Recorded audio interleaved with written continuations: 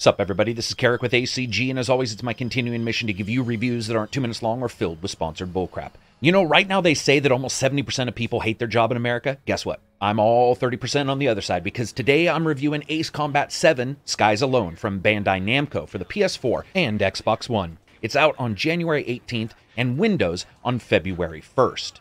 And of course, Ace Combat continues the series' wacky story. What fighter jet game with an arcade base wouldn't have the lead character's name be Trigger? And here, Trigger is fighting for their land. And Namco's never settled for the Ace Combat games to just be about two jets hightailing it through smoke thicker than Kenny Loggins' 1986 mullet gel. Instead, you're quickly and falsely accused of an attack, and for that, you're sent to a jail, then promptly put right back into a jet in the world's fastest criminal rehabilitation treatment plan ever seen. It's been more than 10 years since the last new Ace Combat game came to us. Let's see how this one does, shall we? As always, if you like the video, maybe subscribe.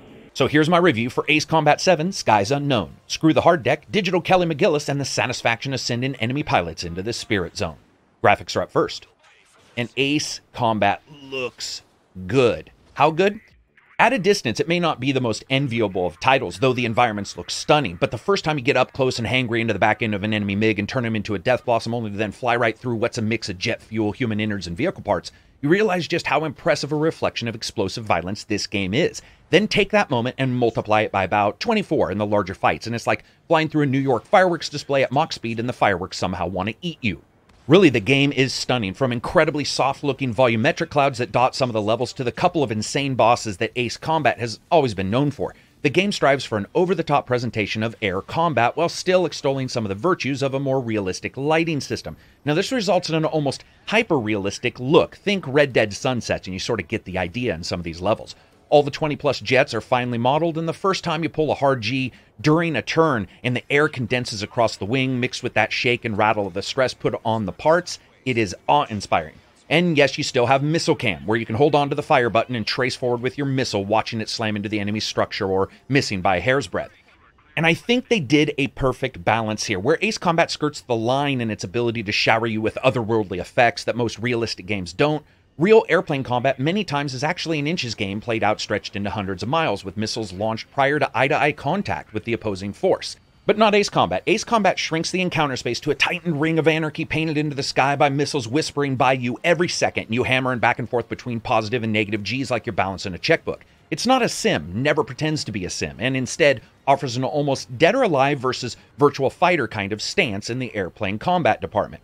But that doesn't mean it's all high-flying, turning and burning excellence here. There is some elbow grease showing. First, the train, while much better than past entries, does have a couple pop-in issues that are very noticeable on ground-focused missions. Also, unlike planes, it seems like all the ground elements have one skin change between perfectly fine and completely fucking dead. And you can see that many times while playing and taking out any non-flying enemies. Additionally, the anti-aliasing, or really lack of it, is a bit noticeable here, with some shimmering across a number of flat, played-out jet parts. It's not horrid, it's just sometimes a little bit odd-looking. Also, when flying in the clouds, for some reason, both in-game and in the replays, your cockpit is not affected by the clouds, resulting in what looks like this flying cylinder of dark glass when watching it far off in the replays. It's rarely noticeable, but it is there. Now, when it comes to performance, the PS4 and the Xbox bounce around below 60 frames per second, trying to hit it, while the extra power in the PS4 and the Xbox One seem to be aimed at getting that to be a far steadier balance, hitting 60 most of the time. I would have loved to have seen all these be locked, but overall, it still works really well. Lastly, let's discuss VR, because my God. First, despite the blurriness that exists inside the PSVR headset that I've at times likened the resolution to splattering 2 cans of tapioca pudding on your face and then doing a bird box challenge, these guys got it almost completely right. First, the instruments. With some deft programming and design, they're all readable easily, which in some games that actually isn't true. Additionally, it has the easiest and most carefree sense of immersion I've seen in most video games that have any kind of VR component. Because when you blast into the clouds like you're trying to start your own weather pattern based on the main Lomkovic maneuver, the water clouds the outer canopy in amazing droplets. Think the effects of the Metro series on your goggles and you sort of get an idea here. The world around you escapes into a gray nothingness, and then if you continue flying through the clouds, ice begins to layer the edges of your cockpit, further reducing what is basically damn near 2200 vision already. And that immersion's increased by adding in this atom-minded vibration of the machines that are currently being pushed by barely controllable rockets anyway. And that increases as you go faster and faster, and you have a sense of immersion that few games and VR systems do. It's no Vive, Odyssey Pro, or Rift and some of the better VR titles there, but it is stunningly close, and Ace Combat does nothing but improve due to it being in here. It still fights the very low resolution of the VR helmet, make no mistake, but man, pretty ace anyway.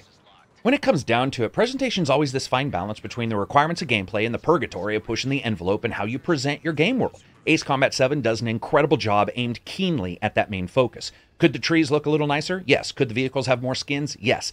And I would have loved to have that locked FPS on the consoles at all times, even though it doesn't drop that often. But my God, it honestly is outstanding to look at, even with those small issues. Sound, music, and voice. Page 1, Wilco.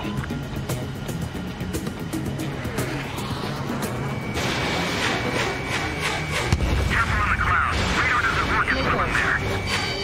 We're cut off. We can't break away. We can't. That's literally quick. Lucia's satellites. That's how come. Every now and again, I'd try to bust out. And every single time, those damn dogs would drag me right back. And let's do music here first. So this is pretty good, but never really seems to attain the lofty moments of some of the past titles, which are hard to hit anyway. With a unique flavor all its own, though, it actually does not get overshadowed. In fact, it has this subtle flavor to it that at times reminds me of old Miami Vice TV shows, with a snappier percussion and a good amount of cymbals with a faster tempo than I originally expected. When compared to, say, some of the starting elements of the Top Gun score, you can see that impressions have carried over from there to here, and it works really well. I just never felt that even with the ending moments and boss fight style battles, it really nailed the excellence of the prior Ace Combat series. But your mileage is going to vary here, with an assorted series of more dance and techno-inspired bits during mission briefs, choosing weapons or jets. It is a well-rounded package throughout. Voice. First, I have found that even with a princess murder plot and a ragtag group of flyers with a vendetta on their mind, the game actually handles the voice acting with a much more sedate feeling than prior Ace Combats, and this helps tremendously. You guys all know the moment I'm talking about, where instant energy comes into a conversation and a person goes from, "Hey man, let's have brunch," to "You're the murderer of my entire family," right at the same second. I like it here. It lets the story settle a tiny bit, contained within the bookends of various cutscenes, all handled like newscasts. It does a really good job solidifying the story. Now, in no way am I saying the situation itself is realistic. It's actually far from it. It's just that there's a bit less of a knowing feeling that they're crossing into straight-up Nicolas Cage thresholds than the prior titles. There are a couple grammar and sentence structure errors that crept in here, and one that's actually pretty big. You may not even notice it. Overall, it's done well, and it has its eyes set on fully informing the gamer of the situations going on around them. The constant chatter of the battle mates as you take down enemies works really well to progress the story and make the whole thing feel set in a world with a bit more going on than usual. And that brings us to sound. This is excellent aside from one thing that I'll get to at the very end. First, all of the good. When you pull a high G turn, the rattle and the strain of the airframes pushed to their limit creak around you in this perfect surround, or a missile just barely misses you and you can hear its high-pitched swoosh as it jets between your engines in a Tomcat. It is remarkable how well realized this actually is. Now, each jet also has its own distinct sound that reverberates around you, and special care has been made to change up the sonics inside the cockpit for each one, with the F-14's wider-spaced engines creating this insane cacophony of sound waves, all the way to the F-15 and its tighter spacing that has an almost smooth acceleration boom to it. Then you go to the slow-flying A-10 that has a dive bomber-like whine that screams out when you pull hard on the stick. Explosions work incredibly well to inform you of both your teammates as well as your enemy's demise, as well as hearing those cannons surround you as you're turning and burning trying to get away from an enemy. The one issue I had, though, was a little bit strange. The A10 sample, just overall the way it sounds, has a noticeable warble to it that gives you this impression it's compressed compared to the others. Now, I was going to chalk it up to the sound mixing, but it did seem oddly presented, and it was noticeable to me. It probably won't be noticeable to you overall, but I just figured I'd mention it. Here, I have to say, sound's incredibly important in all games, but in a 3D aircraft fighter game, it's going to be vital for you to understand where everybody is and what's going on. This game has so much information in the sound that you will easily find yourself reacting to things you didn't even see simply by understanding what's going on around you audibly. And of course, that brings us to gameplay and a bit about the story. As I said before, you play Trigger in a battle between two of the most oddly named nations I've ever seen. It's a battle that quickly turns into a series of sorties behind, above, and amongst enemy lines as you and your teammates of renegade pilots go out and try to stop an ever-growing conflict from getting bigger by blowing literally everyone up. I mean, at the first time you enter a mission and they say, man, we need to find out what's going on, kill everyone. It just works really well to embrace the farcical nature of the game. That's the Ace Combat series in a nutshell, though. Put your heroes and jets and just go for it. Each battle, either normal multiplayer or VR, adds credits that allow you to buy new jets and upgrades, like superstructures that can handle more damage, improved turning, longer range missiles, and more. The game's spread across 20-plus missions, each with the main campaign, many of them multi-part, with you getting a series of targets to take down or missions to partake in that change as you end up playing them dynamically. Now, sometimes you'll be racing into enemy airspace, slipping through radar-free zones to puncture deep into the heart of enemy lands. Other times, you're going to be slipping ambush-style behind cargo containers on their way to questionable destinations, and of course, lighting them on fire with death from above. What's interesting here is picking a plane is actually important. You have to understand what's going on. Some of these missions overlap different mission types, but if you choose wrong, you will be sorely punished by a much more difficult mission. Take, for example, a mostly ground-based mission. If you get a fragile plane that's more for air-to-air because, you know, that maybe reinforcements are going to be in the area, you might find that you're strafing everyone with cannons versus missiles as you didn't pack enough. And you might think to yourself, I'll just pick the plane that perfectly suits the mission. But a lot of these missions have subtle different informations as you end up flying out that could indicate reinforcements are on the way, or there might be some change to what you need to do. It's actually very cool, and it makes you pay attention to the briefings. But from there, you're pretty much off. And you guys know me, I'm a fan of these kind of games. They single-handedly added Turn and Bird into my list of good advice, the same list that says don't use a blacklight in your best friend's bedroom. Battles are a combination of building up potential energy so you can outturn enemies while at the same time not stalling out. A high G turn maneuver that you have also allows you to quickly turn inside an enemy's radius, but it burns off speed insanely fast. And if you stall, be prepared to be defenseless even if it's just for a bit as you fight to regain speed. Of course, you always have your basic weapons, but the strategy changes when you pick those special weapons, because you might get a missile that almost never misses its target, but you have to get much closer, or a missile that's far faster that would require you to sort of guide it in. Guns are there for up close and personal, and I have to say there are a few things more satisfying than gunning down an enemy who think they escaped because they dropped chaff a second before. Now, while most of the missions I really liked, there were a few I had some issues with. The ones I didn't like are the ones with somewhat obscure requirements or ones with timers, and there are a number of them where the timer can really become an enemy in and of itself, especially on the brutally hard difficulty. So keep an eye on that. Each airplane also has its own strengths and weaknesses aside from its overall type. For example, while the A-10 is as slow as that one questionable family member we all have that was born right around the time your brother and sister took a special trip outside state lines, it can actually turn on a goddamn dime and has insane durability. The later planes, some more experimental than others, are all handled well with various unique abilities to them. The forward-swept wing Su-47 is probably my favorite and has this very interesting feel to how it flies compared to the other jets. When it comes to multiplayer, there's private and open lobbies, deathmatch and team deathmatch settings, as well as the ability to keep a game from starting until a certain number of jets join into the game. It's not overly robust, but it's all there. Lastly, there are the VR missions. It is easily one of the best excuses for not wanting PSVR exclusivity that I can remember. That being said, it's also easily within the top 3 presentations of VR in a game, right up there with Astro Bot, Resident Evil, and Star Wars VR battles. Sadly, they are PSVR exclusive missions for at least 1 year, and it feels like Sony just sort of threw their money at it to keep it proprietary to the system, because while it is amazing to play in VR, we have another situation like the Star Wars VR missions, because they're there, but there's no real promise of more. There isn't much other than a couple new modes in VR, and there's no real constant action mode, which I would have loved. You can fly around in empty space, but that's it, and the VR mode only offers 3 or 4 jets available for those missions. It's a Sato mission. It is otherwise an amazing package when it comes to VR, though, and something that, if you haven't pulled your PSVR out of your closet for a while, this might be the game that gets you to do it.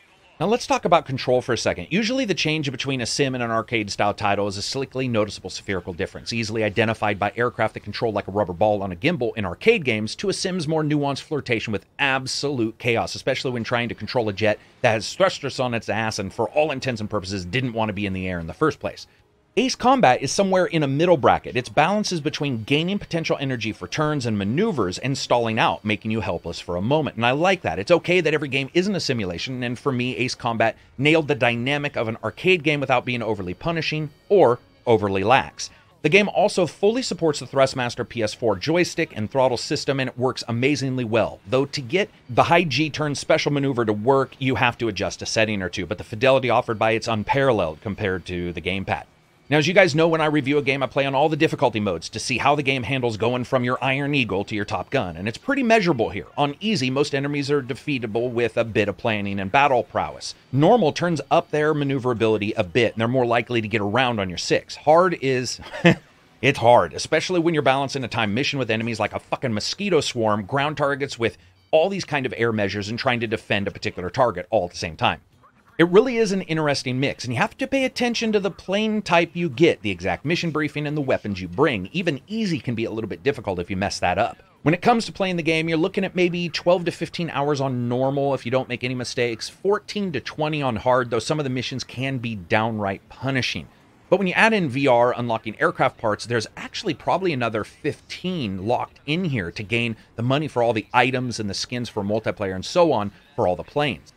Of course, if none of this is fun, who gives a shit how long it is? And that brings us to fun factor. I think every kid who grew up in this era wanted to be Tom Cruise, turning on their 6 and hitting the brakes so they'd fly right by. Hell, some of us called our best friends Goose, and for decades, the Ace Combat series has injected that feeling straight into the veins of kids and adults everywhere, right through their living room TV.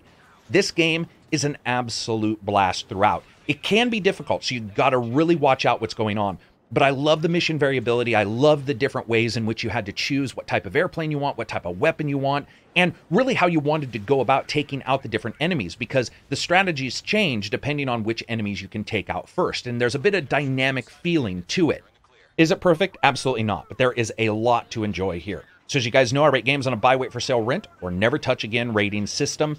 This is absolutely a buy. The game does such a good job focusing the time frame. It was dominated by high-flying movie titles back then, like a goddamn Hulk Hogan-era WrestleMania series, from the Top Guns to your Iron Eagles, even to that shitbird movie Nick Cage made called Firebirds, which had him chasing Sean Young around before she went batshit insane and filmed it live on the David Letterman show. I think it's really harder to hit an arcade title than a lot of people think, especially one that's going to offer an extended period of gameplay without getting boring or overall taxing when it comes to the repetition. Here, at least for me, it never once hit that moment, and that is something I can't say for a lot of other arcade games out there. So anyway, that's it for me. I hope you guys liked the video. If you did, maybe follow me on Twitter, Reddit, Twitch, anything you can. I'm ACG on Twitch there. Of course, I would love for you to give me a follow on any of those places. I also have an Instagram, and if you want, you can become a patron on the Patreon website, which allows me to give you guys reviews that aren't 2 minutes long or filled with sponsored bullcrap. And it always helps, especially in this era where everything I upload gets demonetized for some reason or another, and all the weirdness that goes with YouTube. Becoming a patron or subscribing to me on Twitch absolutely helps in ways I cannot easily explain to you. Anyway, that's it for me. Hope you guys liked the video. If you did, give it a thumbs up. If you didn't, give it a thumbs down. Peace out, and enjoy the rest of your week.